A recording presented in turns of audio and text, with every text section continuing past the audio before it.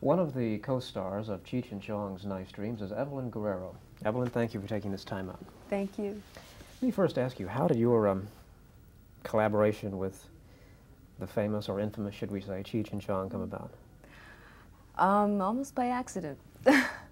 My uncle was working for them, and they were looking for a couple of girls to kind of match with them, with their characters.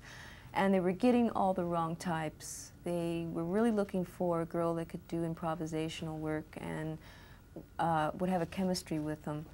And they wanted somebody that was an actress, but was also real in a sense, and could do comedy. And I just started talking to him. I met him through my uncle, and one thing led to another, and the chemistry just worked out fantastically, and I wound up being the only girl. Right, how much improvisation is there on the set of a Cheech and Chong film? Oh, practically 75% of the films are improvised.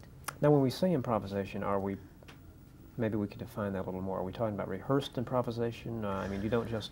Oh, no. I mean, there's a storyline. Yeah. And he'll say, well, let's play it this way and see how it works, you know, we'll do it. And usually we'll get the take we want in 3 takes or so. I mean, we work really fast together. And so, I mean, it's not like we walk in totally in the dark, you know, and go for it.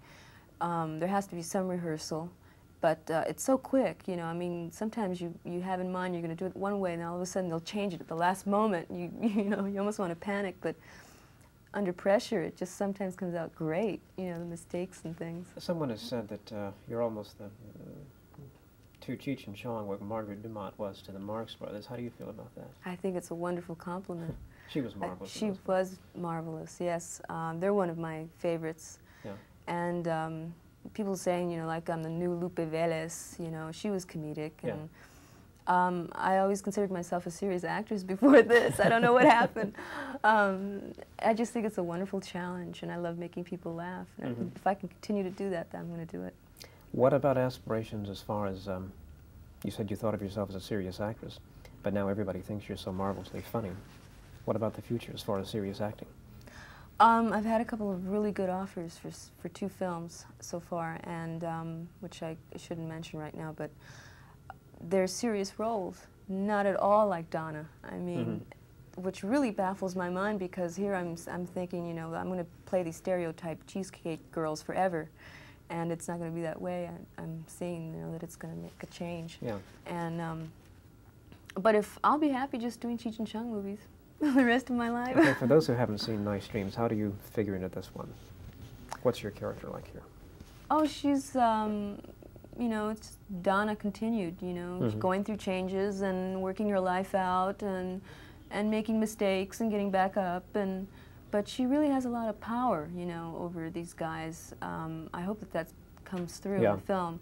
I mean, they just follow her around, you know, like little puppy dogs, and she's got them under control. She's got Animal under control. She's got, you know, all the men around, surrounded with her in control, you know. So I don't feel that I'm a prop. I don't feel I'm used in the movie. I feel that I really have a sense of power there.